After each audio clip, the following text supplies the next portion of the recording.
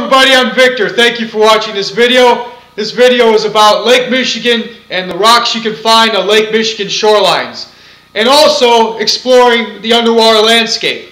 Well, I was inspired by two things. One, I grew up around Lake Michigan shorelines.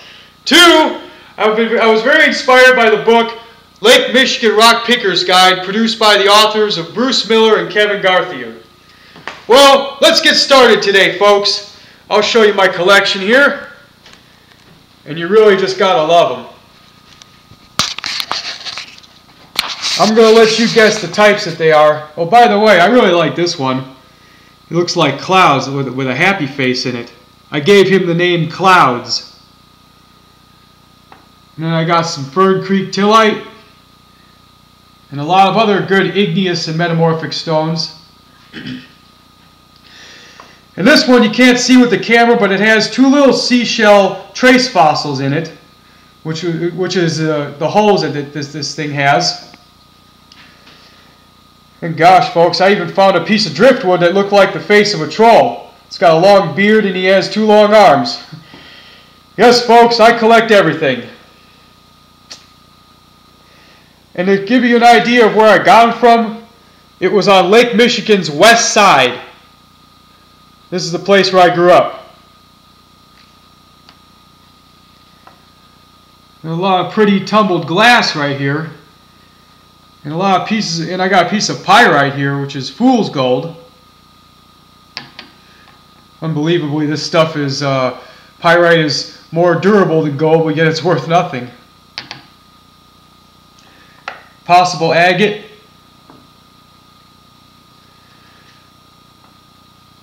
A lot of good rocks. Then here's another collection. And I know what you're thinking. These rocks don't look very special. Well, I got a pop quiz for you folks. I would like you to tell me which collection is more special. Is it A, the collection on this side, or B, the collection on this side? Well, I know they're both special because Lake Michigan is a treasure. But if you guess this part, this side of this collection right here, you're dead wrong. It's actually these guys. Why? Because they are from the very far away offshore landscape. And it was very difficult to get them. But this is where I started. And I took some underwater photos, if you can see them.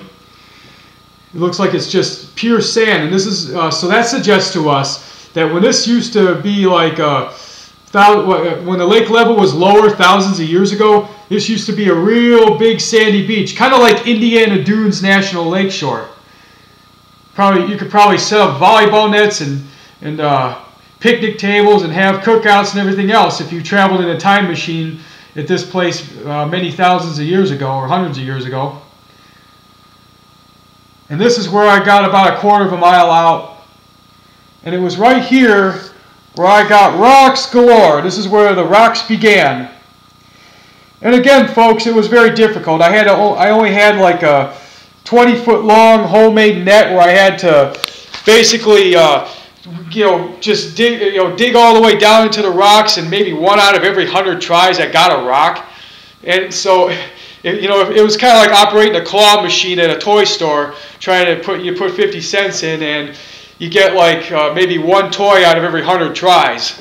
If I had 50 cents for every time I tried to stick my pole down in those 20-foot depths, I probably would have been out of $100 or so by now. So that's what makes this collection very special here, folks. And you really couldn't pick it. Unfortunately, you can't pick and choose what kinds you get. You're lucky you get anything at all. But one thing that I found out that was very interesting, a lot of these rocks are still they appear to be very smooth, as if they were on the present day shoreline. Which that suggests to us that this used to be the old beach.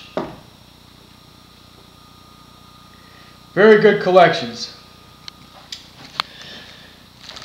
And you know, folks, I love what this book, Lake Michigan Rock Picker's Guide, said when it said that rocks are going to be around for a long time, long after my grandchildren's children have passed. and long before my great-great-grandparents ever came around.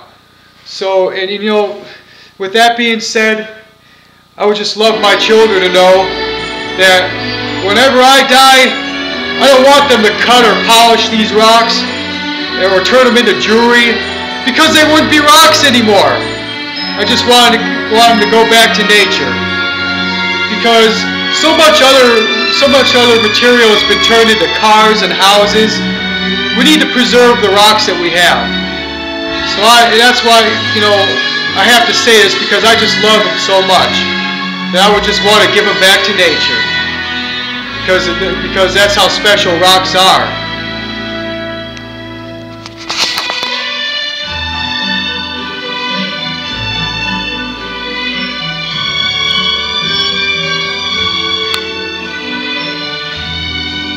Something to think about when you look at a rock collection. Well, I'm Victor, and thank you for watching.